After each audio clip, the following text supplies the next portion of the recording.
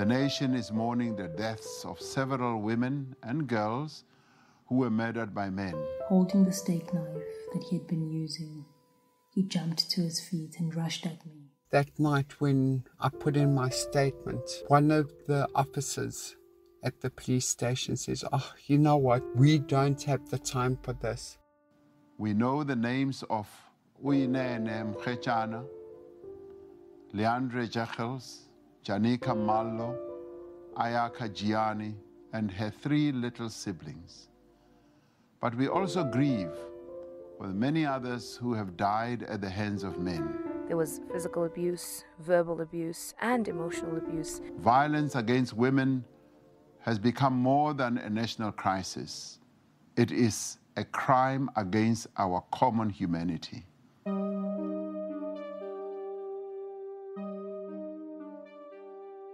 South Africa has amongst the world's highest femicide rates. While leaving an abuser may be an option for those in abusive relationships, it's not always a safe one. This is Him or Me, a podcast series on the experiences of women who have faced abuse and their experiences with the South African criminal justice system. I'm your host, Lele Tutonisi. My name is Charlene Peters. I was arrested in 2005 for possession of cannabis. I was framed by my ex-boyfriend. The following narration is based on correspondence sent to the Wits Justice Project. We have changed the names of the parties involved to protect their identities. Charlene Peters met her former partner in the year 2000. We'll call him Mark. They dated and had a child together, but the relationship quickly became toxic. Mark was abusive. This is Charlene's story. I met Mark early 2000 and we dated on and off for quite some time, 5 years. Things were good at first, maybe the first year and a half, but in my memory, there was so much abuse that I can hardly remember the good times we had. Despite staying in the abusive relationship, Charlene told her parents about the abuse. Her parents were supportive and urged her to leave Mark. But leaving isn't always easy for women in abusive relationships. In Charlene's case, Mark was also the father of her son. The abuse, however, got worse. There was physical abuse, verbal abuse, and emotional abuse. It affected me so badly that I eventually quit my job in late 2003. I was working as a teacher at that time. Anyway, in 2005, I got a job in Limpopo, and I was so happy to finally leave everything behind and start afresh. Charlene finally ended her relationship with Mark. But because of their son, she had to inform him that they will be moving to a new province. What Charlene had not considered was the extreme measures an abuser may resort to in order to prevent their victim from leaving. You know, the funny thing is, when I told Mark about it, he was very nice, and he even offered to take my son and I to the airport. You know, they say hindsight is 2020.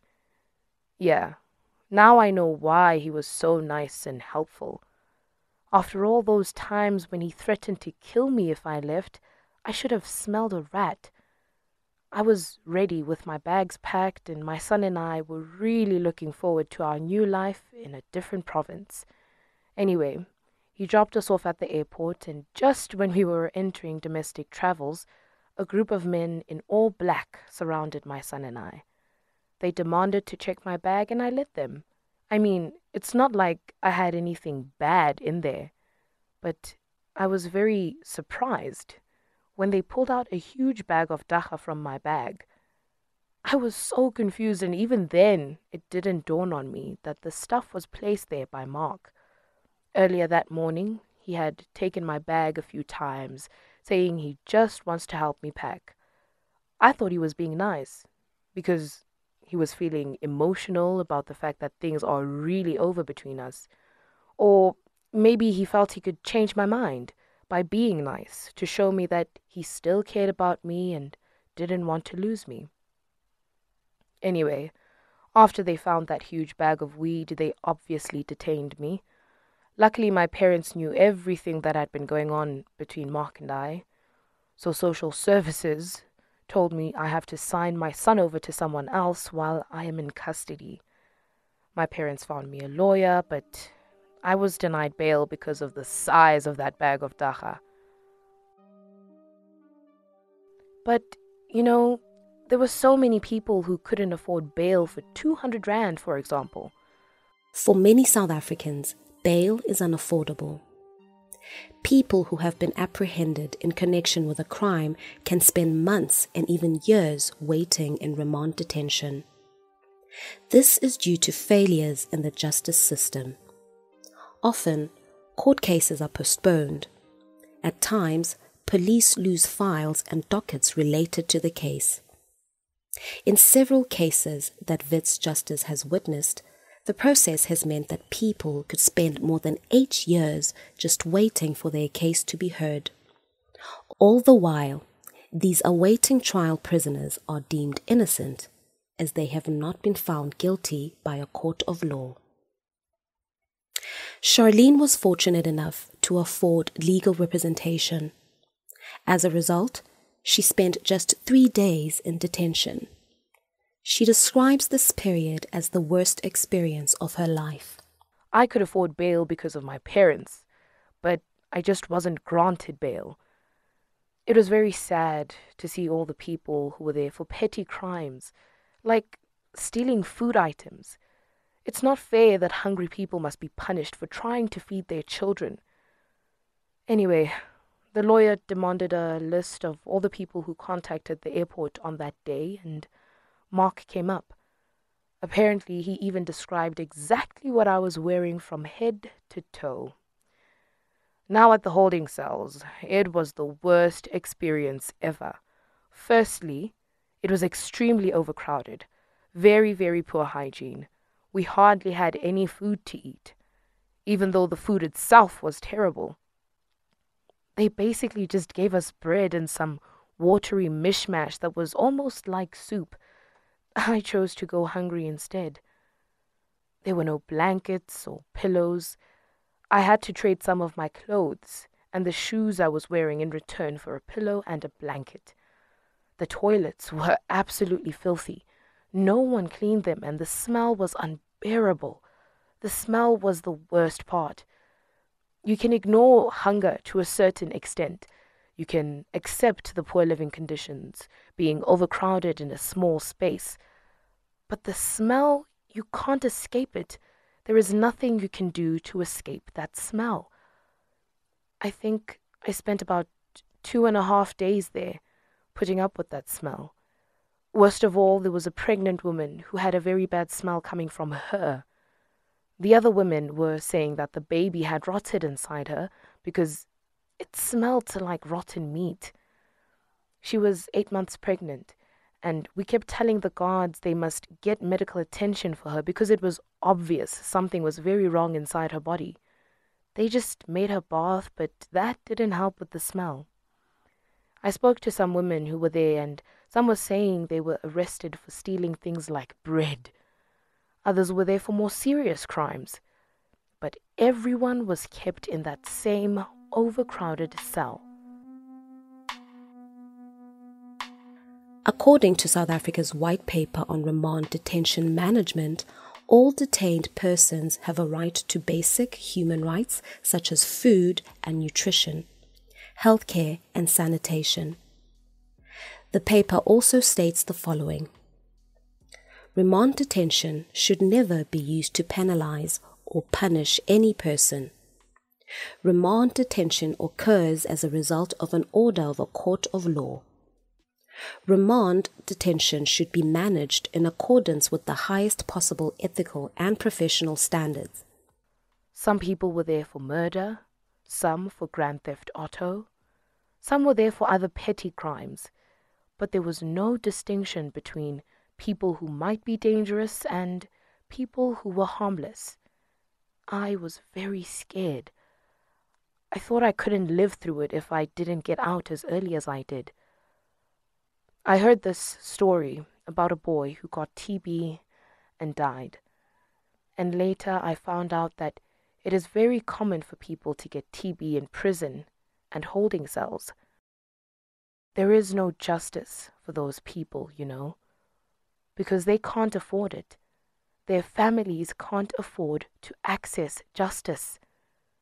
So as tough as those 2 days were, I was very lucky to have parents that have money.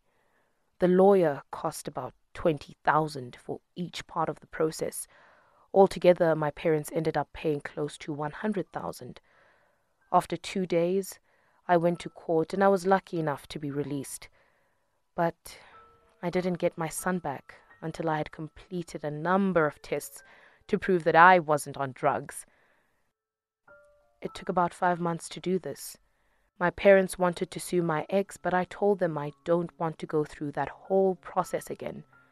It's not fun having to go to court and talk about my painful experiences. And my parents had already spent so much money. It was going to cost more to sue. So we let it go.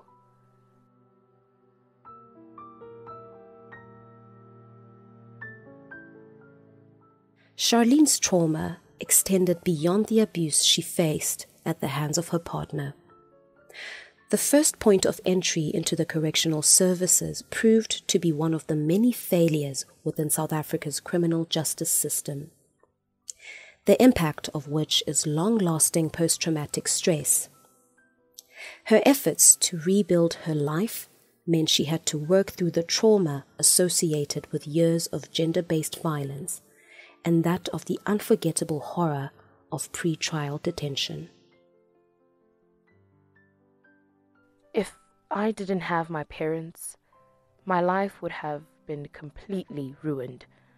And to think there are so many people whose lives have been ruined over small, petty crimes, it's heartbreaking. It was definitely the worst experience of my life. I suffered post-traumatic stress for the longest time. They call it correctional centers, but no one gets corrected there. It's just hell on earth. This is Him or Me, a podcast series on the experiences of women who have faced abuse and their experiences with the South African criminal justice system. I'm your host, Lele Tutonisi. The Wits Justice Project investigates human rights abuses and miscarriages of justice related to the criminal justice system. You can get in touch with us by visiting our website at www.witsjusticeproject.co.za or Wits Justice Project on Facebook and on Twitter. Special thanks to Yonaka Teledi for providing narration services for this episode.